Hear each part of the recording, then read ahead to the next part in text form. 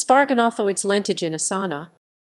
Sparganothoides lentiginosana, the lentiginos moth, is a species of moth of the family Tortricidae. It is found in the United States from Maryland to Florida, west to Arkansas, Texas, and Oklahoma, ranging south to Mexico in Tamaulipas and Veracruz. It is found in a wide range of habitats, ranging from urban areas to mixed pine-deciduous woodlands at low elevations. The length of the forewings is 6.5 mm for males and 6.4 mm for females. The ground color of the forewings is yellowish brown to golden yellow or sometimes brownish orange with orange or brown scaling. The hindwings are variable, ranging from pale yellowish white to yellowish gray or gray. Adults have been recorded year-round, except November and December. There are several generations per year.